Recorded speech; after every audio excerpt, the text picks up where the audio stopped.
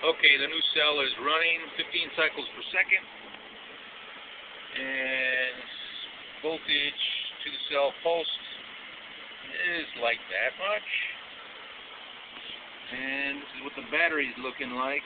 We got 4 battery chargers on it. It's a little over 12 volts. PWM MOSFET Switcher, cool to the touch. And the amp meter, it's about 55 amps.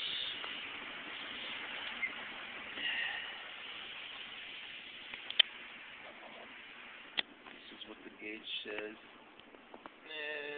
Can't really tell. It's almost 40. We have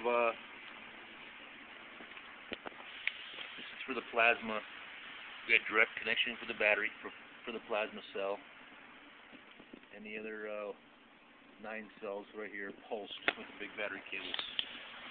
Anyhow, what we did we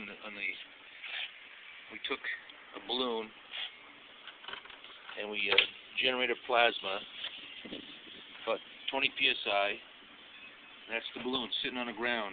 So what does that tell you? And no, we're not going to pop it for you. You might go down to the beach and do it at night, so you don't get in trouble.